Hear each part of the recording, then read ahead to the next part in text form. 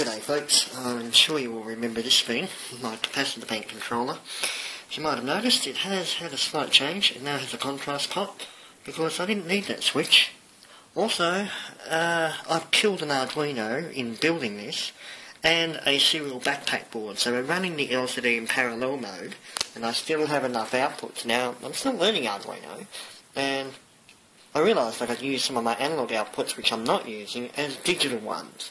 So I'm going to power this thing up and just plug the wire in. Got to find it first. Can't do this when I'm on camera at the same time. So it goes in there and it displays nothing. There we are. Adjust the contrast so the phone can see it.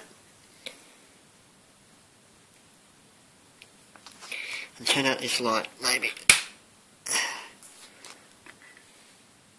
There we are.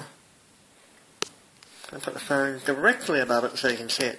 Now everything's actually wired up, so if I press the charging button, you'll hear the relays click, and something else I've added. Double beep to indicate charging. Now I'm going to press the reset button on the Arduino, so I'll put the light back on, so I can find the reset button down in there and reset it, because the inverter is not connected for safety reasons, obviously.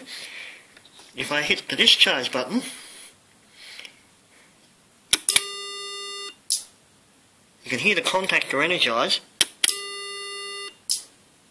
No, maybe not. Oh yeah, yep, over here you can see the relay light come on each time I do it. But because the bank is at 0 volt, because the feedback circuit over here is connected at the back here, it's connected to the this is another piece I want to show you here. I'm just going to grab my torch. I'll pause for a second. Back on again. Okay, now this box over here is the remote head box, and it contains the firing circuit and the voltage feedback monitor.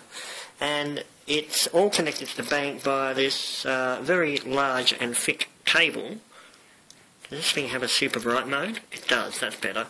So we've got a control cable, which is recycled Ethernet cable, and RG213 coaxial for the high voltage. You can see the bleed resistor there with its control relay, and you can hear that one click when I push the button. Putting the phone right near it. So that's a heavy duty relay, that one, for discharging. And if we hit the firing switch on the machine, it now does something rather amusing. I'll turn off the light here.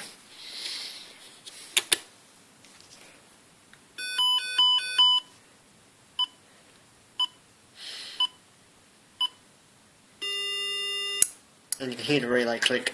I'll just do it again. You'll see the light for the relay come on. 2, 1. And that's just long enough to fire the SCR. Anyway, I hope you've enjoyed. The next video of this will be actually showing the system charging and discharging the capacitors via that resistor.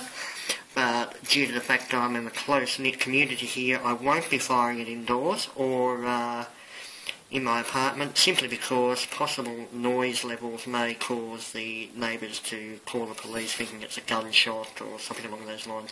But we will get a chance to fire it at some time soon when I get to take it out to Mudgee or somewhere like that.